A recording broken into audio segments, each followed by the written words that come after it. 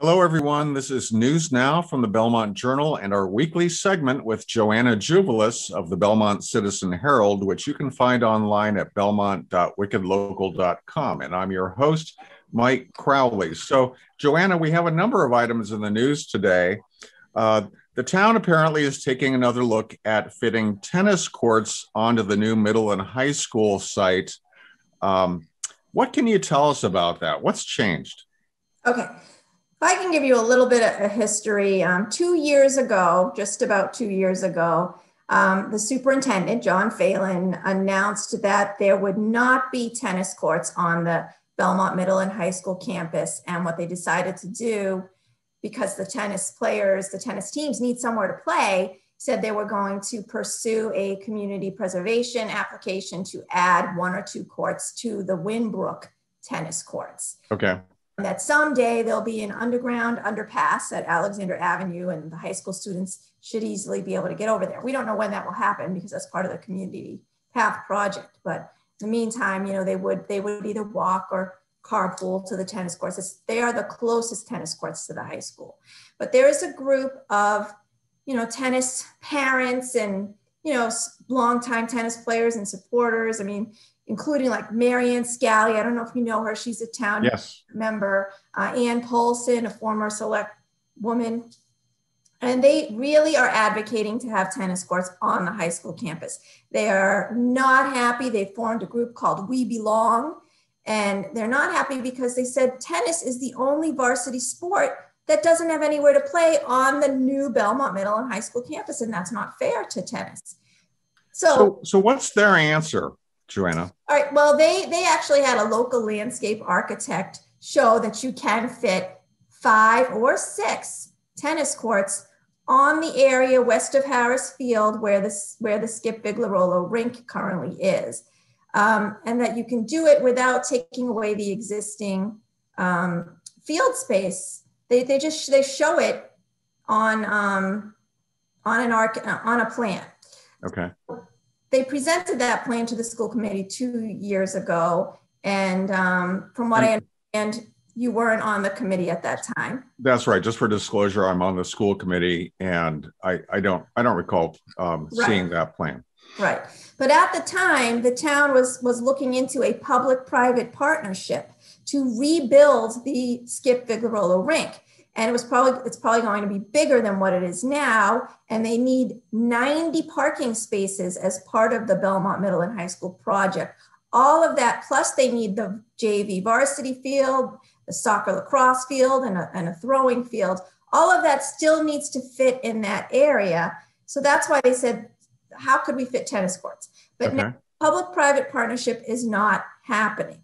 What is happening, though, is that the select board, the school department, and the Belmont Middle and High School Building Committee are sharing the expense, which will not exceed $30,000 for Perkins and Will, the current architect of the Belmont Middle and High School, to study that site west of Harrisfield where Skip Vigliarolo rink is, and to see what can fit there based on what the program needs are for the high school.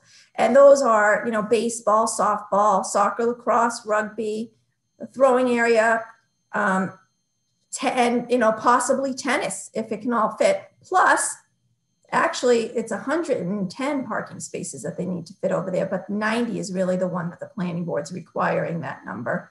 And Joanna, just a quick question. So isn't part of the current planning also still to do a rink, perhaps a smaller one? Oh, well, possibly the current size of the rink now, according to Glenn Clancy, our director of community development, he said it's not going to be rebuilt the way it is. It's definitely rebuilt bigger, because what they're going to do is they're going to tear down that white field house that's there, that brick building that you see off Avenue, right by the Skip Vigliarolo rink. That's going to get torn down. And what's in there is lockers and changing facilities. So they need to put that in whatever gets rebuilt there. They need to include lockers and changing facilities for athletes. So that's why it will be a bigger footprint than what it is now. And that's why it's not known. And that's why they're hiring this architect. Is it possible to fit? They need at least 5 tennis courts for the tennis program to work, plus all this other stuff. So it's a tight site. We'll see what the architect comes up with. And they will actually be presenting their design and their ideas March 15th at a joint meeting with the school committee and the select board. Okay. All right. That sounds interesting. So on to another topic. Joanna, my understanding is that the town has hired a new human resources director. This is to replace Jessica Porter, who left a few months ago. What can you tell us? Sure. It's good news for an internal candidate, Shauna Healy. She's been with the Human Resource Department in Belmont since 2017. She was the Assistant Human Resources Director. Then when Jessica Porter left, Jessica Porter has moved on to another town. She left the end of October, and then beginning of November, Shauna Healy was appointed as the Acting Human Resources Director. And then a search was conducted. They had 6 candidates. They narrowed it down to 2. And Shauna they decided was the best candidate, according to Town Administrator Patrice Garvin. She, showed in her role as acting director, what she could do. She was challenged a lot in that role, and they were very impressed with what she could do. They offered her. They looked at other towns to come up with the right salary for comps, and they're offering her. And she accepted $108,000 annually, and just a little footnote, Jessica Porter, when she left, she was making $127,000 annually. So they've offered Shauna, considerably less than what Jessica was making. And they said it's comparable to other towns. And she gets the same benefits as all town employees, which includes 4 weeks of vacation. All right. So congratulations to Shauna. Congratulations. She's officially started too. March 2nd was her official start date. All right. Okay.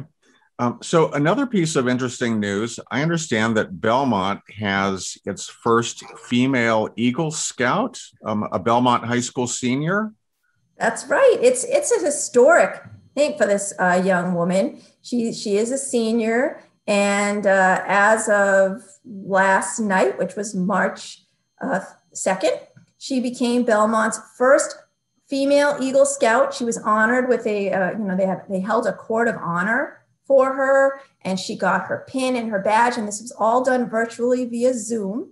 Her name is Megan Horling, and she actually joins about 933 other female Eagle Scouts in the country. So she is one of 933 first female Eagle Scouts. For anyone that's not familiar with this, Cub Scouts and Boy Scouts actually has always been a male troop, right? Yes. What happened 2 years ago is Belmont formed its very first girl troop, so it's Boy Scouts, but for girls. And Megan was part of that. And in the 2 years since it first began, she worked her way up.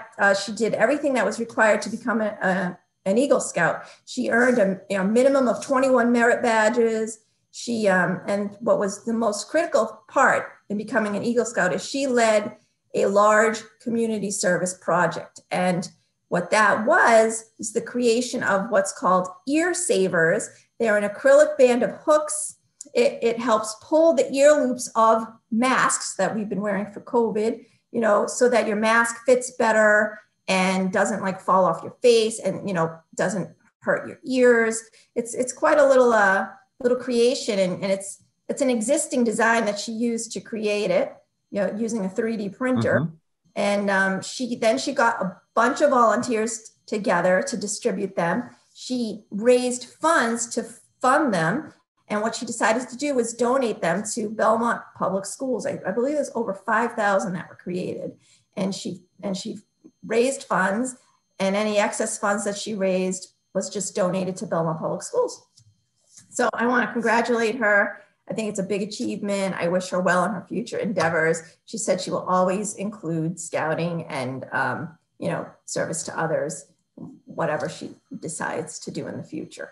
Well, definitely congratulations to Megan. And so lastly, just very quickly, Joanna, we have some debates related to the April election coming up later this week, and I believe also next week, yes. Which will be televised here on the Belmont Media Center.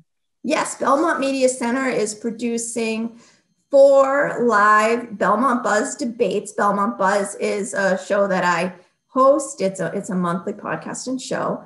And I'm going to be co-moderating 4 debates. Beginning this Friday, March 5th at 6 p.m., we'll have the 5 school committee candidates facing off with co-moderator Lisa Fiore, who's a former school committee member, and then followed by a housing authority debate with the candidates for that, co-moderated by a housing authority volunteer and town meeting member Julie Wu. And then next Friday, March 12th, we'll have an override debate co-moderated by our very own Belmont Journal host, Roger Colton, and then followed by a Belt Board of Health debate, which is going to be co-moderated by another Belmont Media Center volunteer, who's Gilchrist and Boywa. And I want to thank Belmont Media Center for being a partner in this and helping produce these debates so that voters can make the right decision April 6th. All right, Joanna, we'll all be watching. So it's been great catching up on the news, and we'll see you next time. My pleasure.